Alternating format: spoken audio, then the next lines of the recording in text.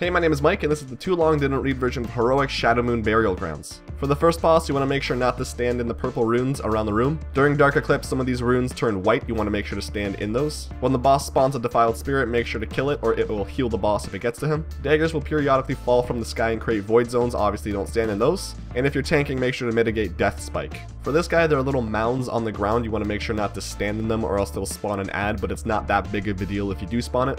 Once you get ported to another dimension, kill your soul and loot it for a damage buff. Make sure you're moving out of void zones during Void Devastation, and run away from the boss when he does Void Vortex. And if you're tanking, make sure to mitigate Void Blast. For this boss, if you get knocked off the platform, you can just use the water jets in the water to get back up. You want to make sure you're dodging Body Slam on both the boss and the ads he spawns after the first inhale. During inhale, he's just trying to eat you, so make sure you're standing in the puddles he spawned throughout the fight, but don't stand in those puddles unless he's doing inhale. After the first inhale, he spawns ads at the back of the room that have to be killed before you go back on the boss. If you're tanking this boss, make sure you face him away from your party.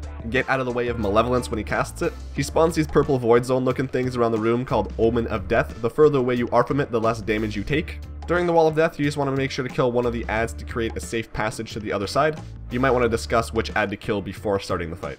That was a too long didn't read version of Shadowmoon Burial Grounds on Heroic. If you have any questions, let me know down below in the comments. Thanks for watching and have a great day.